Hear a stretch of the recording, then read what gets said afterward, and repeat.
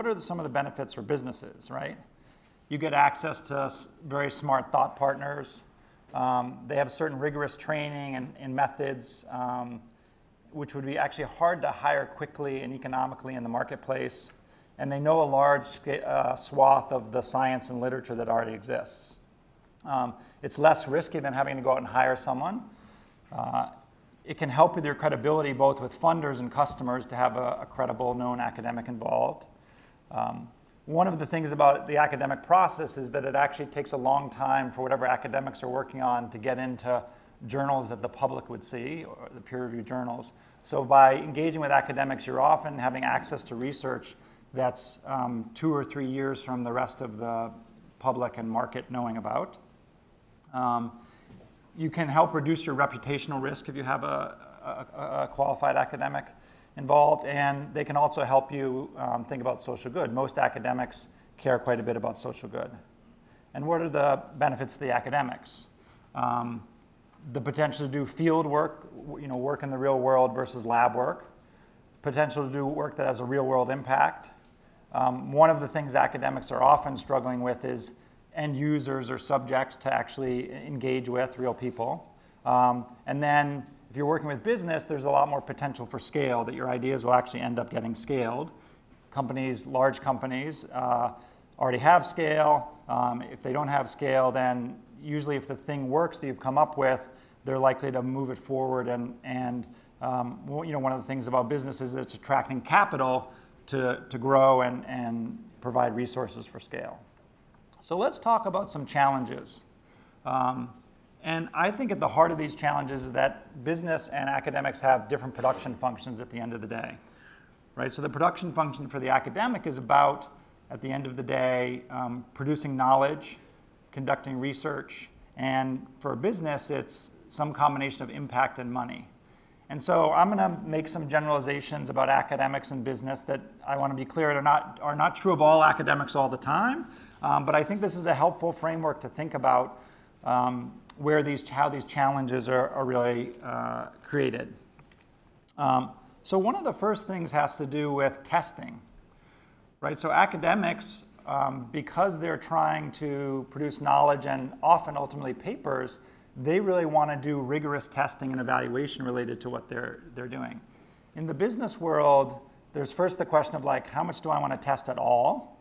I can't tell you the number of times where people have just said to us and academic partners, well, just tell us what to do and we'll just put it out there in the marketplace and we're fine with the before and after versus any sort of rigorous test like a randomized control test. But then there's also this complexity around, if they do agree to test, this idea of uncovering mechanisms versus impact, right? So the classic way that this plays out, it's less true in the technology world, but often in the field, you don't have unlimited N. You can't run unlimited numbers of treatments and controls.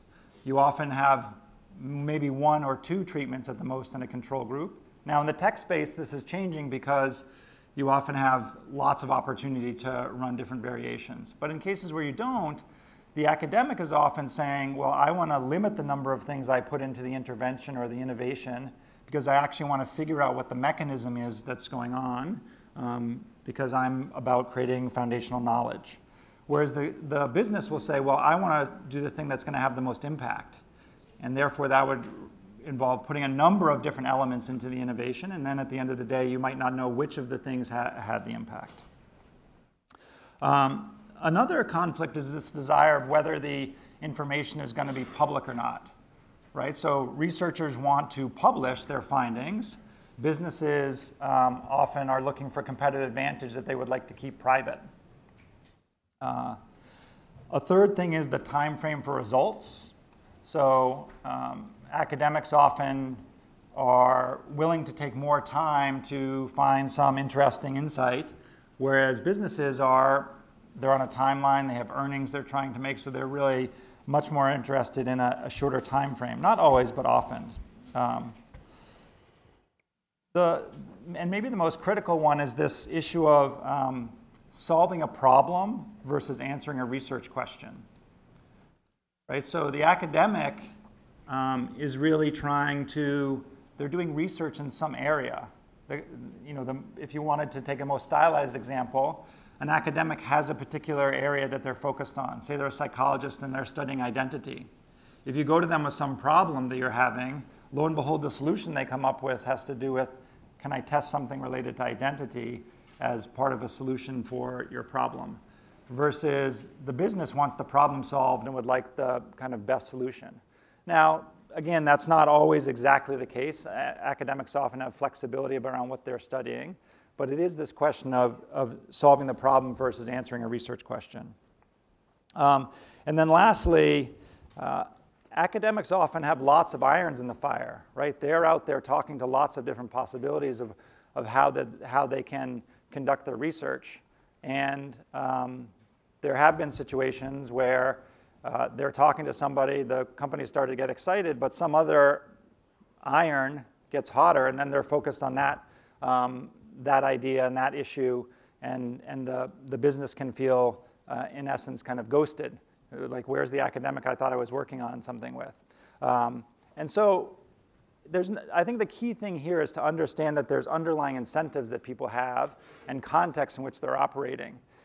And I think that's the most helpful part of the framework. It's not that you may say, like, well, why the hell is that person doing that? Why is the academic doing that? Or why does the business want that? But underlying it is that there's this different set of production functions. And what we've found, this is just one solution, but if to the degree you can be open and upfront about the needs and objectives of each party, and understand the underlying incentives at the beginning before you're even talking about the specifics of the project, you then have a good sense of, okay, well, this is what the academic needs, and the academic has a good sense of this is what the business is trying to get out of it, and then you can hopefully get both of those needs met in the process. The academic can get the research done and often a paper published what they want, and the business can get impact and something that's helpful for them. So that's the first kind of takeaway. And again, it's not about, have I said the exact right things about how academics behave or how businesses behave, but thinking about this framework of what the underlying incentives are. Okay. The second thing is that finding win-wins can be hard. There's lots of different fields which Ideas 42 works in, and some fields it seems like they're easier to find win-wins. You take the financial services sector, historically that's been a pretty extractive industry. And so finding situations that are making the customer better off and the financial institution better off in the time frame that the financial institution cares about, which is often pretty short time frame, a couple of years, can be challenging. Healthcare is an area where we're finding a lot of promise, where there's lots of win-wins, where the patient's better off, the insurer's better off, and the provider's better off. So just being aware that finding those win-wins, it can be challenging, and you have to really talk through and look for them consistently. The other thing is just a reminder, I mean, Hunt touched on this, is that the business, tech, and academia isn't going to solve all the problems. And I would just talk through one little example, again, related to the financial services industry. This is just an illustrative chart of a segmentation of people that the financial industry serves, right? So the people all the way to the right are many of the people in this room where they have income surplus consistently, and they have plenty of income, and then there's products for them that help them manage their money and maximize their return. In the middle category is an area that there's been a lot of excitement around fintech, right, which is this timing of your cash flows. And there's people who are both, on the right here, middle, is mismatched cash flows, right? So people who have enough money, but the timing is way off. And this might be something like Even would be trying to address this.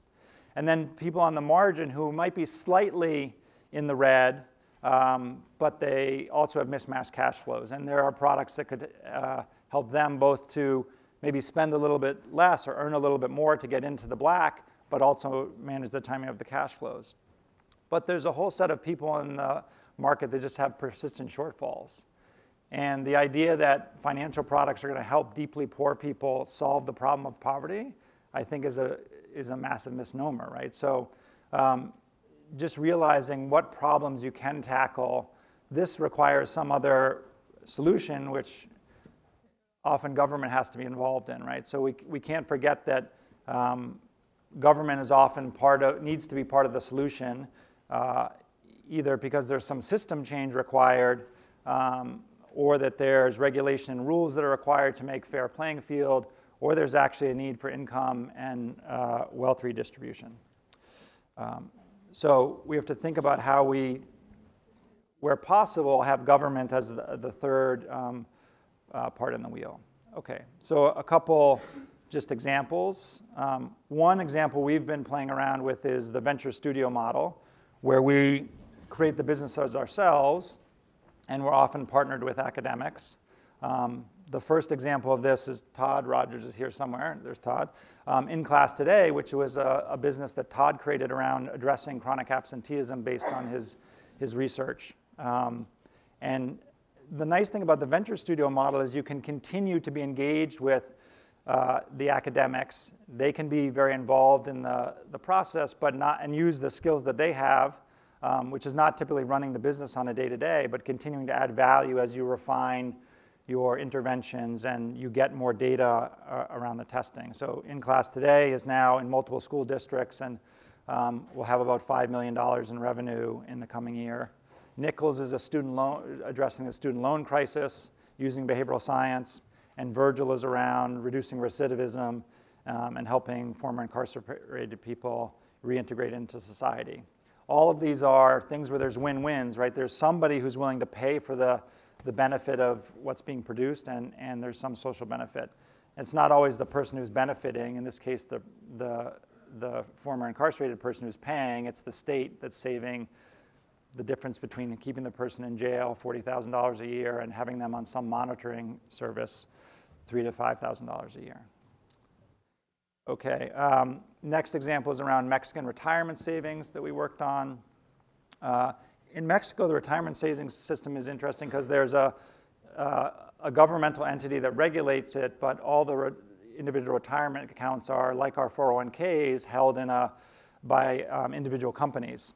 There's an obvious problem that the people aren't saving enough. There's a mandatory savings rate, which is not enough. And so how do you get people to do more voluntary contribution? There's behavioral barriers around retirement feels far off into the future. There's uncertainty about the future and that discourages action. There's no visible cues that make you think about retirement. And so how do you make it more salient and visual? And I love this example because it built on lab research that had been done already, which was there's been lab research done where people, if you take a picture of somebody and then show them an age picture, they say they're more likely to then save for retirement. But we didn't actually know for certain whether they would save for retirement. So working with one of the providers, they got SMS and emails, text to opt into this app and take a picture of themselves. They were then showed an age picture of themselves and then had the opportunity to go directly to accounts. These are the open rates that occurred. I think there were different messages that were tried, but the most compelling thing is that the percentage of one-time contributions as a result of this goes up 13%. Now it's not a huge, when you actually think about the numbers, it's only a 0.2 percentage point change. But at the scale that we're talking about, it actually has a pretty significant impact, right? So if you roll this out, in aggregate, you get about $550,000 more in savings for spending about $4,000. And this is just the one time. You can imagine this goes on and on. Another project we're working around, environmental sustainable banking. So the question we're really trying to answer here, and we don't have results yet on this one, is will customers change banks because of banks' sustainability practices, both how they operate as a bank internally, but also what they're investing in. Are they investing in the fossil fuel industry or regenerative green industries? And developing these insights of what are the behavioral barriers that are causing people to